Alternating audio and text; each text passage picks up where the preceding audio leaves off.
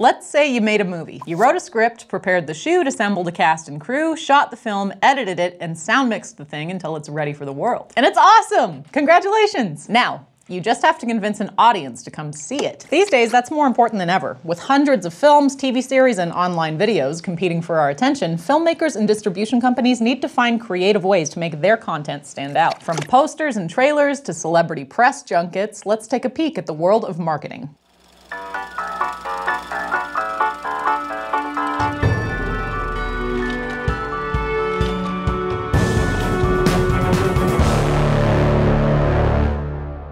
In the earliest days of film, movies were the marketing. People bought tickets just to see pictures move on a screen. As it became clear that film was going to endure as a source of mass entertainment and communication, a permanent infrastructure emerged. Things like movie studios and theater chains. Those studios started making more and more movies to keep up with demand, and suddenly, moviegoers had options. Audiences also became more sophisticated viewers. They wanted stories and they wanted stars. Film studios and distributors were faced with greater competition and needed to find ways to persuade people to see their film instead of somebody else's. That's where marketing comes in. And in fact, many of the elements of cinema's earliest marketing campaigns are still with us today. In the 1910s, the studios that made and distributed films noticed that more people bought tickets for movies starring actors like Florence Lawrence, Mary Pickford, and Lillian Gish. So they began to market their films based on celebrities, which helped create the star system. Celebrities continue to be a powerful weapon in a film's marketing arsenal to this day. They can be deployed to talk shows, magazine spreads, or press junkets, where hundreds of journalists are wined, dined, and given a few precious moments to interview a personality. Today's celebrities also leverage their own social media to increase hype around their movies. But as flashy as the star system is, in many ways, the cornerstone of film marketing is the poster, or one-sheet. Whether they're organized around an iconic image from the film, or covered with the movie's most famous actors, these graphic designs can be used in print ads, transformed into billboards, or displayed outside theaters. The best posters represent a movie in a single, powerful image. Think of the shark rising up toward the swimmer on the Jaws poster, or the moth over Jodie Foster's mouth from The Silence of the Lambs. Posters often include taglines as well. Brief, memorable catchphrases that sum up the theme of the movie. Like Alien, in space, no one can hear you scream. Or The Shawshank Redemption,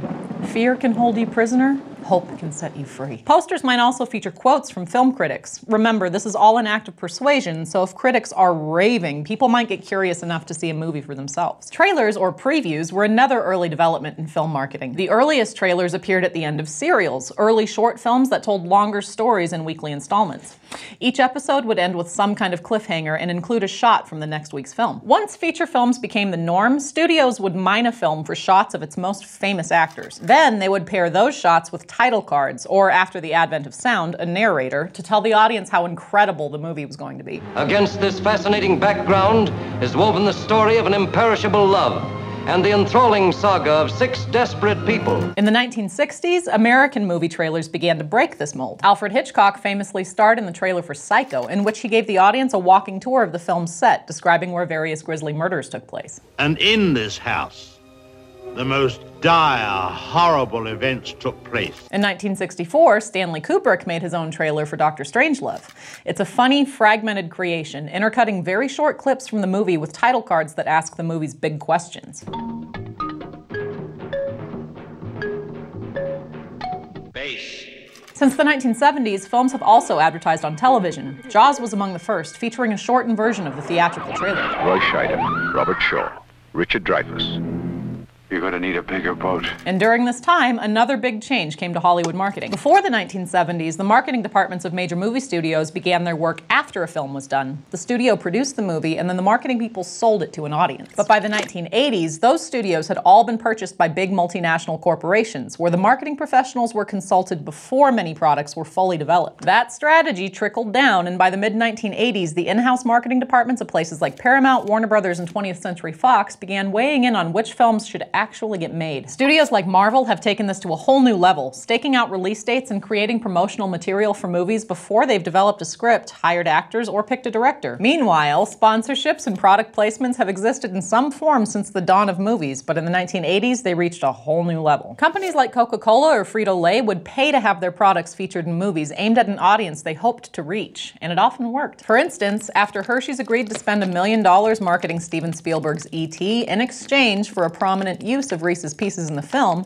sales of the candy jumped by a whopping 65% in just 2 weeks. And the internet has revolutionized movie marketing in many ways. Not only is it cheaper to deliver trailers over the web, but marketing departments can now target their material to very specific audiences. And savvy use of social media can amplify the marketing team's message. So rather than paying to advertise on every major television network, the marketing team of a new animated film can aim ads directly at, say, people whose browser histories indicate that they have young kids. Now, when you're marketing a film, first you'll have to figure out how much you'll need to spend. Generally speaking, marketing costs about an additional quarter to a half of a film's budget. So if you've made a new comic book movie for $150 million, you might have to spend another $75 million to make sure people know it's coming out. And the problem is, now your movie has to make $225 million just to break even. So where does all that money go? Well, the biggest chunk of a marketing budget falls under something called print and advertising, or P&A. Marketing departments will often buy print ad space in local newspapers and on billboards, advertise on the radio, or make a series of teasers and trailers. And depending on how you release your film, the cost of P&A can change. Each of these avenues has different marketing requirements, expenses, and strategies. A theatrical release is generally pricier. The film itself has to be physically delivered to theaters, which used to cost more when that meant hauling around heavy metal cans full of physical film. But there are benefits too.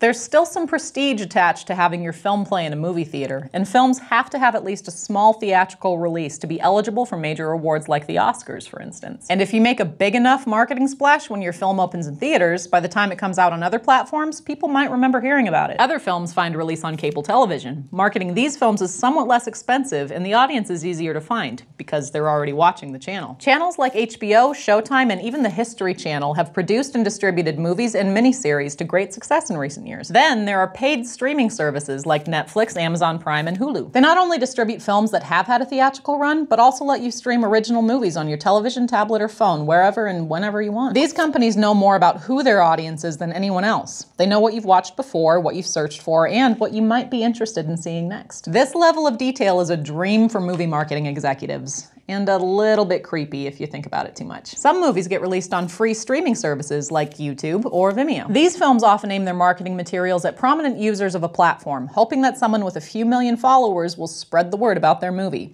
This kind of marketing can be less expensive, but more time-consuming. Movies also get released on home video formats like DVD and Blu-ray, and by film festivals, both live and online. Some movies use a successful film festival run to market their films to buyers, distribution companies who will then release the film theatrically or through video on demand. These distribution companies, from the major studios to independent companies like A24 or Magnolia Pictures, will use their expertise and infrastructure to execute a marketing strategy and help the film find its audience. Film festivals also offer movies a chance to be seen by critics, whose reviews can boost interest in a film and provide marketing departments with quotes they can put on their posters and DVD art. Needless to say, different kinds of movies aimed at different audiences require very different marketing and distribution strategies. And while a film's success relies on more than just its marketing, every film does need to find its audience. For big budget movies with a theatrical release, the opening weekend box office is key to their success. The money and good press from a big opening weekend can lead all the way to massive home video sales, successful sequels, and even theme park rides. So there's a lot riding on the marketing departments of major studios to get people buying tickets to their films right out the gate. They have some help because many huge Hollywood movies are based on characters or stories that people are familiar with. Sequels, prequels, and reboots, oh my! Since audiences are already pre-aware of these stories, the job of the marketing department is to use tools like trailers, posters, commercials, or talk show appearances to make people want to see all these movies right away. Big budget marketing efforts create a vicious cycle though, since the high cost of the national campaign means the film has to make even more money at the box office to break even. Smaller, independent movies don't have the resources to throw $100 million into marketing, but they don't necessarily need to. These movies are often made for much less money, so they don't need to break box office records on their opening weekend to be a success and pay back investors. So whether you've made the latest Marvel movie or a DIY indie on your cell phone, marketing is an essential piece of the filmmaking puzzle when it comes to finding an audience and getting them excited to see your film. Today we talked about the history of marketing, from the earliest days through innovative online campaigns.